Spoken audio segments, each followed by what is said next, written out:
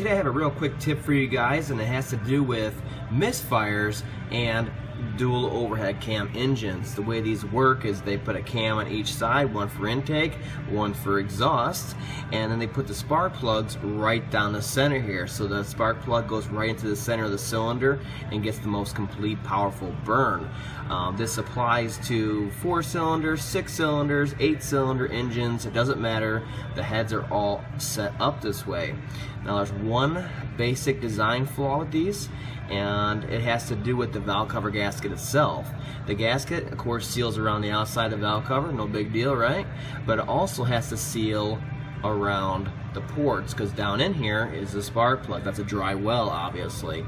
Once they start leaking oil, okay, any of these, oil gets down in there, soaks the coil, and then once the coil has another easier path to ground, it's going to take it, and you're going to have misfires. Usually it's a dead misfire, where it's a constant misfire, idle, driving, doesn't matter, but it's commonly overlooked, or people don't know where the oil's coming from, and I'm here to tell you, this gasket right here is where it's coming from. Now on the 6 cylinders, like the 3.0 and all that stuff, they'll have round ports in the valve cover, and it goes straight down, right? Those have O-rings, same thing, on the inside of the valve cover that seal the port. It's not usually a casting flaw or a crack in the head issue. It's almost always that gasket on there. I'll show you how that gasket looks in the valve cover here in a second. And this is how it looks in the valve cover.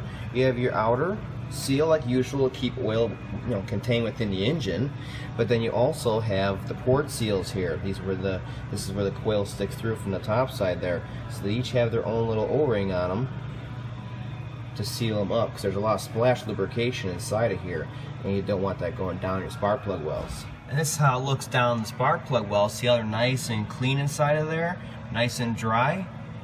That's how they should be. No oil, coolant, nothing down inside of there. Not even a seepage, because that can cause a misfire in there. So it's a very easy check. All you have to do is go over your coil, pull the one bolt out, pull your connector off, and pull the coil out. Look at the end of the boot on there, and you'll be able to tell right away if it's oil soaked or not without even sticking a light down in there.